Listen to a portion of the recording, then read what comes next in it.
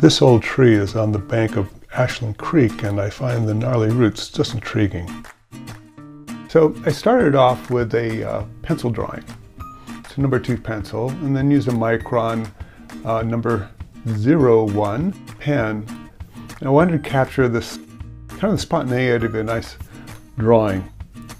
I thought it would capture this gnarly, rugged look. Then we go in with some watercolor. I'm trying to stay with a nice neutral palette, actually grays. Again, trying to get the ancient feel of this.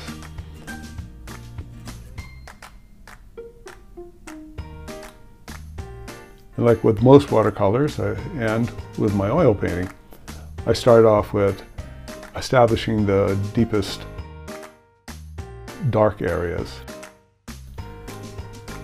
We would call them shadows, but they're not always in the shadow area, but there are some mostly the deepest, darkest area. This old tree was picking up a nice little light.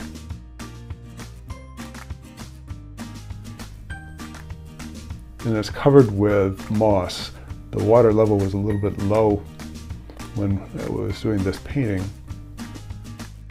It usually is, especially during the spring, deep in water.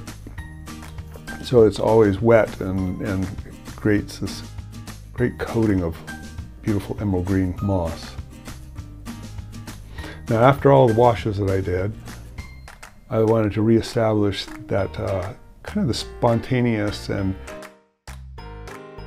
graphic look of a pen. Now I'm putting in some of the little bushes and the rocks and all that, give the rest of the area a little context. And also, again, just trying to add some of the kind of the quick strokes that make it seem kind of spontaneous. Now I'm bringing in some white gouache just to pick up some of the lights. And then I wanted to push back the background just a little bit and give it a little bit more of a blue so that some of the warmer colors in the trunk of the tree would show up, and it would also pop the yellows and greens that came in for the moss. Now I'm getting the gouache,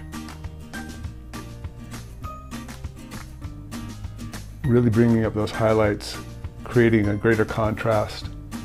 Again, just kind of reinforcing that drawing, and that's it.